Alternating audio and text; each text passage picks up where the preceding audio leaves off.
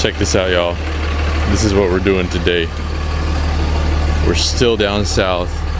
The weather looks pretty good. So they're hooking up this hoist to the boat. This is a 23-foot Parker, 250 horsepower motor on the back.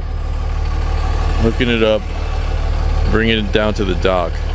There she goes. That's the 23-foot Parker going out into the ocean from this huge hoist, huge lift.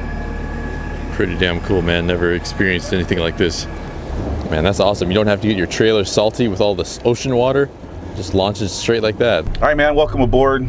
Boat's called Pound Town. We're gonna go out here and do some fishing. So the safety briefing is, first off, fire extinguishers right here. I'm gonna finagle it a little bit more and put it in its normal spot. It's kind of just thrown there. There's a throw ring there. There's also another 2 square throws that we were using the other day. They're behind the cutting board. I have a marine radio here.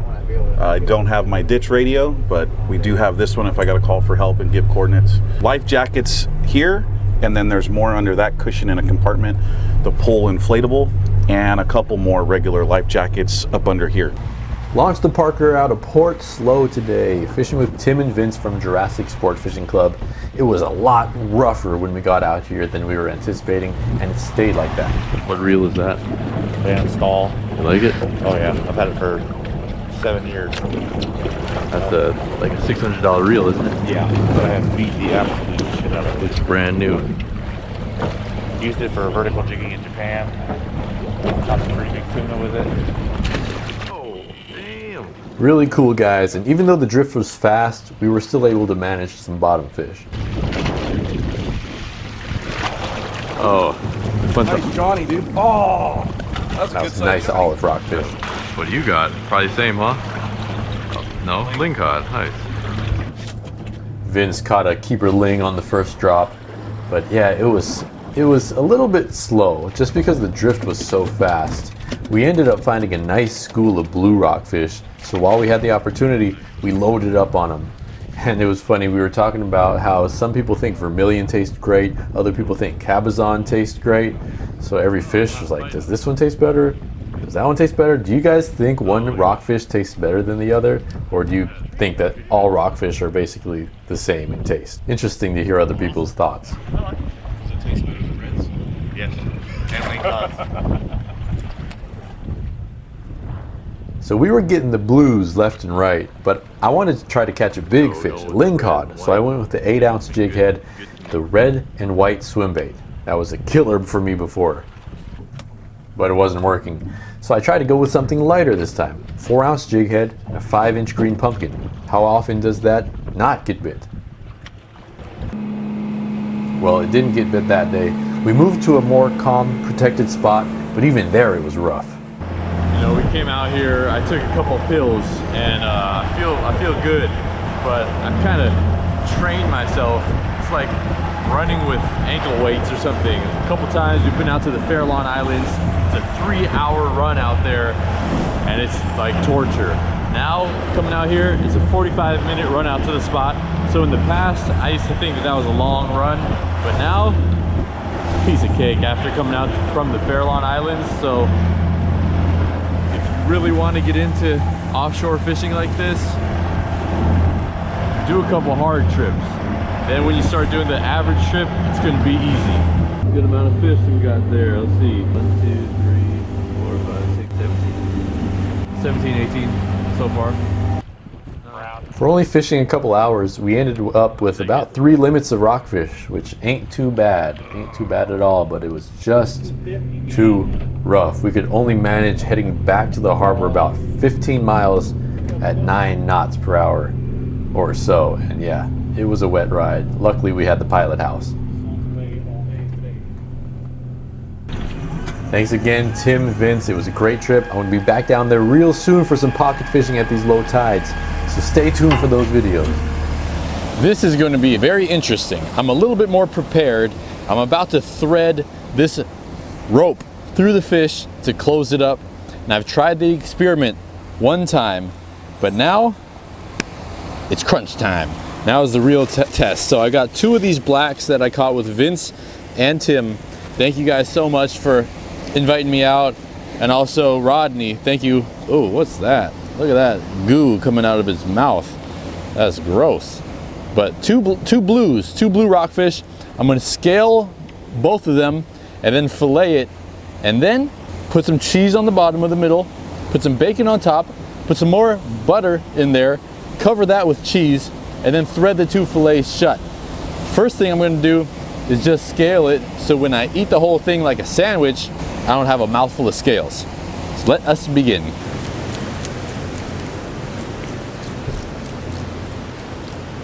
Easy. Other side. Just as easy. I want to save as much meat as possible, and I don't want to puncture the guts. Meat looks nice and clean, so I'm going to do a fillet both sides.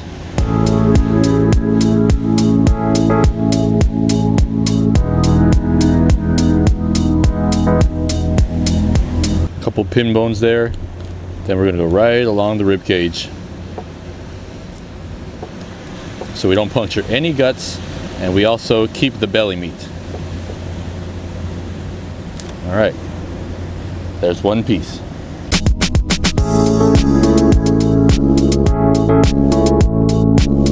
Looks good, right?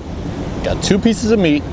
The only problem is it's thicker in the middle. So what I'm gonna do is carve out the middle and make a bowl shape. Carve out some of the meat inside so it can hold something.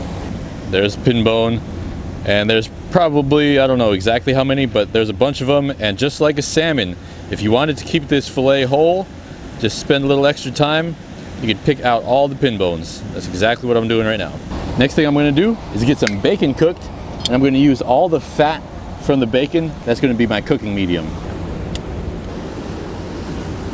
Who doesn't like bacon? Now I've got some salt, pepper, garlic. Just gonna season the outside of this. A little on the inside. Nice, nice, nice. You know, I'm sitting here actually trying to warm up next to this fire too, but it's probably not a good idea. All this grease is popping in my eyes. I'll just warm up my hands. It's getting there. All right, we got smell-o-vision. Check it out. How does that look? Oh yeah, I think that's done.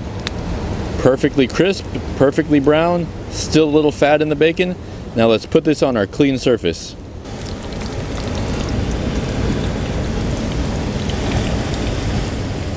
We have our pan filled with bacon grease. And I'm going to try to put it in an area where it doesn't get any fog in it, because all the water that's getting into it is making it pop. Now, where's our cheese? Cheese, you say? Yes, cheese. I got mozzarella cheese. People don't like fish with cheese. I don't know why. It's good to me. Nothing wrong with that. I've never had an adverse reaction to it. I got a bunch of it. I'm going to sprinkle it down on this fish here. Now originally I had crab in this dish, but I don't have any crab today. So what I'm gonna do is just put a ton of cheese right over the top here. And my original idea was that this cheese would melt, and anything that was inside that you didn't want to get out, it would stay in there. Now let's throw our bacon bits. One more piece of bacon. Okay, awesome. Now, before we end that, let's take our brick of butter and put a couple slices in it just for the heck of it. So we're gonna take our block of butter, just cut off a nice sliver. We're gonna put it in. So one there, and we'll do another one right on top. Now, of course, we can't just seal it like that, right? We gotta have some more cheese. That looks pretty good, doesn't it? I mean, some might say no, but I'm gonna say yeah. So we'll put the topping. Oh, now look at that. Look at that fish sandwich, y'all. Ooh, push it down so it doesn't move. And now, the fun part. Let's get our threader and start sewing it up.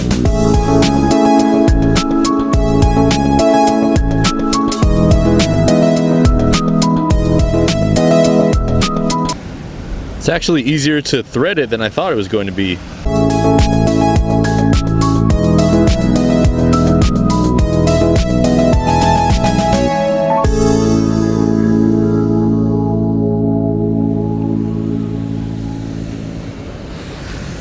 Voila.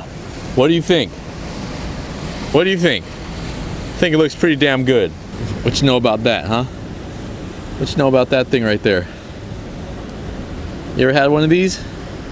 That's what I'm talking about, man. Stuffed, boneless fish threaded fillet. And I want to cook it at a low temperature. That way it's not going to crisp up the skin and break it apart. I hope. I need a brick. Let's find a rock first, and we're going to use that to hold it down, keep it flat. Perfect. Nice and slow. All right, we're going to cook it slowly. Very, very slowly.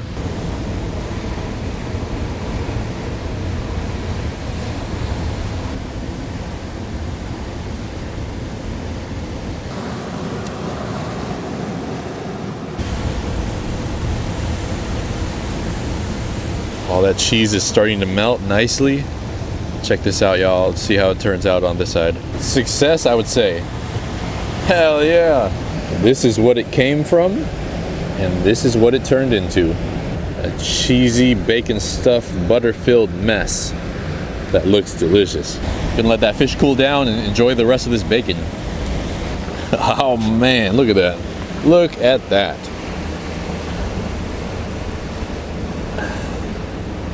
Stayed together.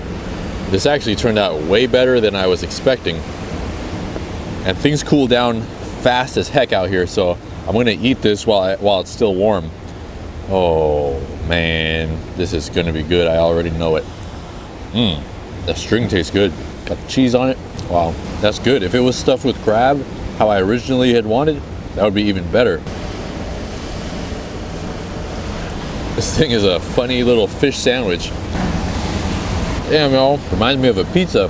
Now, I guess there's no reason why you couldn't just cook the fish and then the cheese and then the bacon and put it together, but it just looks so cool like this. Maybe, I don't know, taku, maybe you could think of another way, another take on this, but this is damn good. Again, thanks Tim, thanks Vince. Check them out, Jurassic Sport Fishing Club on the Central Coast. See you guys on the next one. Let me know what you think about this. Would you guys do this? Looks damn good. It is damn good, man. I'm gonna kill this, head back to the car now. Later, y'all.